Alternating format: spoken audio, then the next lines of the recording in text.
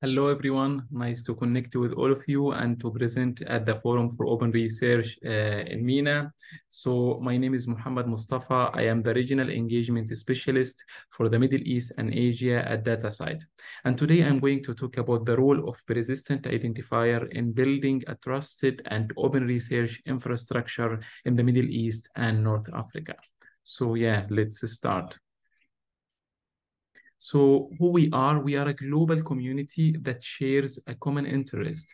Our main goal is to ensure that research outputs and resources are openly available and well connected so it can be reused to advance knowledge across different disciplines and for sure now and in the future. So as a community at DataSite, we make research more effective through metadata that connects research outputs and the resources. And when we talk about research outputs, we mean all research output from samples and images to data sets and the preprints. We also enable the creation and management of a persistent identifiers. So we are a DOI registration agency. We also provide integrated services that can improve research workflows and facilitate the discoverability and reuse of research output and resources. We are a non-profit organization based in Germany, and we were founded in the year 2009 by and for the research community. So we believe and we are committed to the principles of open scholarly infrastructure, BOSI principles. So this means that we are community-driven organization and sustainable organization as well. We believe in open metadata and open source applications. We help our members to recognize and support a wide range of research output and resources. And we also support our members in building transparency and trust in the research ecosystem. And we collaborate with different organizations across the research ecosystem. This is a snapshot from DataSite community. So we have more than 2,950 institutional repositories connected with us and using our open infrastructure to register the research output with DataSite DOIs. We have more than 280 members from 52 countries. And so far, we have issued 55 million DOIs. And overall, the globe, we collaborate with 1,400 research organizations. Regarding our strategic initiatives at DataSite, so for sure, we take an active part and lead in some cases various initiatives through collaboration with the stakeholders in our community to make open science a reality. So in terms of data metrics, so we are playing an active part and leading the effort for building responsible data metrics through Make Data Count initiative. We also support the building of identifier registry through the Research Organization Registry or ROR. We also contribute at DataSite to the development of repository discovery initiative, such as the Re3 Data project. So this is some examples of our strategic initiative. And in particular, I'm going to highlight DataSite Global Access Program, one of our strategic initiatives that we launched this year later in my presentation. But before doing that, let's have a quick introduction about persistent identifier. So a persistent identifier is a unique alphanumeric string referring usually to a digital resource. It always points to the same resource with a metadata representation about that research output or that resource. So there are different types of PIDs, as I will explain now. There are PIDs that can be assigned for research output and resources, like DOIs. There are bits that can be assigned for people like ORCID ID. There are also bits that can be assigned for places like research organizations, for example, and the most famous one is the ROR ID. This is an example for an ORCID record for an academic researcher. So this is an example for an identifier or ORCID identifier that can be assigned for researchers. This is another example for bid for places, universities in that context. And we have an example. So this is the ROR ID of United Arab Emirates University. Digital object identifiers, as I said, so there are a wide range of research output and resources that DataSite DOIs can support.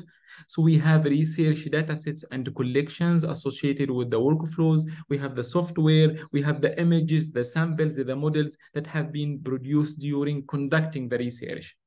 Also, data-side DOIs can support the gray literature materials such as thesis, dissertation, reports, unpublished conference paper, newsletter, preprint journal articles, technical standard. All these research outputs that usually are stored and deposited into an institutional repository. This is an example of a data set with using a data side DOI. This is another example for a thesis that has used a digital object identifier as well. And this is an example for a university report that has been deposited into an institutional repository, and they are using a DOI for that one as well. This is an example for a software code that has been developed while conducting the research and shared also with the community. This is an example also for national archives and images. Now they are using a digital object identifier to refer to these outputs. This is another example for text files stored in an institutional data repository, and they are using DOIs for that. So why should we use DOIs for that wide range of research outputs, and why should we register them with DOIs? First of all, using digital object identifiers for these DOIs can really increase the visibility and the discoverability. It will also improve the accessibility, the ability to get citations. It will also enhance the reusability for all your research output and resources. And we all know reusability is a very, very important point when we talk about the concept of open science and increasing also the reusability of research. Also, in the context of data sets, using the digital object identifier is really aligned with all the FAIR principles.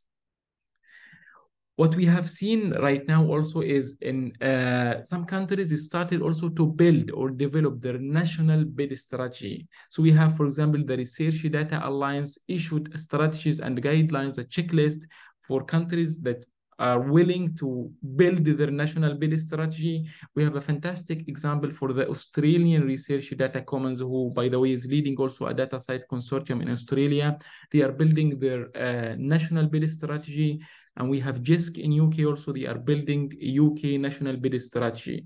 The aim is to connect all the research outputs that the country is producing, along with all the ROR IDs affiliated to the organization of a particular country, along also with all the researchers through ORCID IDs that are affiliated to these universities in a specific country.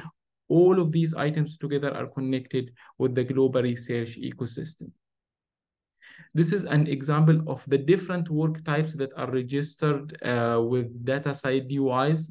This is from our own data site registry. And as we can see, we have almost 15 million data set, 12 million physical object, 4 million images, 1 million preprints. So all this wide range of resources are registered through our 1,400 research organization that we collaborate and work with. Now we are going to talk about DataSite Global Access Program, one of our strategic initiatives that we started this year at DataSite. The program has been launched in Feb 2023 through a funding that we received from a Chan Zuckerberg initiative. Our aim is to increase the global PID adoption around the globe, and in particular in the underrepresented regions in Africa, Latin America, Middle East, and Asia. So in order to achieve that, we took a comprehensive approach. That approach has three main components. The first one is outreach activities. The second one is technical infrastructure. The third one is funding element. So within the outreach, we start to analyze the needs and educational opportunities per region. We also started to develop regional educational materials in regional languages as well.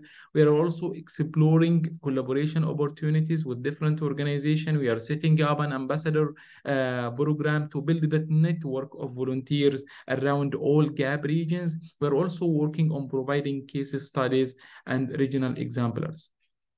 This is some examples from our activities. As you can see, we delivered webinars in different languages, Spanish, Arabic, across also different regions, Asia, Africa, and Latin America. Within our second component of our global access program is the infrastructure. We are working to analyze the existing infrastructure landscape in all gap regions. We are also aiming to collaborate with the repository platform and the service provider with the goal to set up a user groups to exchange knowledge and reuse code in some cases. This is a snapshot from these reports. These reports are going to publish soon with the community. We are just finalizing them right now, and I attached here a screenshot from the MENA region. So as we can see, we use the standardized data sources like ROAR, OpenDoar to track the total number of repositories in the Middle East and Asia region. We are also tracking the service providers' infrastructure to have an understanding about which softwares are being used the most. So we have, for example, DSpace is leading in the MENA region, and then we have ePrints followed by OGS and different softwares as well. So we are trying to have an idea or an understanding about the existing used software. Then the third component of our global access program is funding. So our aim is to enable organizations worldwide, especially in gap regions, to make the research outputs discoverable. So all non-profit organizations in Africa, Asia, Middle East, and Latin America can apply for that. So we are funding 3 different categories: outreach activities, infrastructure development, and demonstrators.